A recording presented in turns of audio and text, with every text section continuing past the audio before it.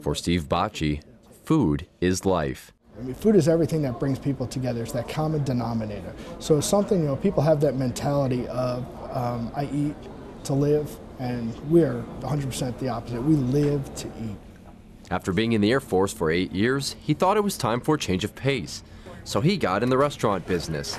The result was the award-winning Taste and See. I was an artist before I became a chef, so creating for me is big. But I didn't like design school or like graphic design school or like painting. It was too slow for me. I was just standing there and, you know, and creating. It was great, but it was missing something. And when I started cooking, that was what it is. Taste and See is known for its unique take on dishes from around the world. And now global cuisine is brought to McConnell Air Force Base.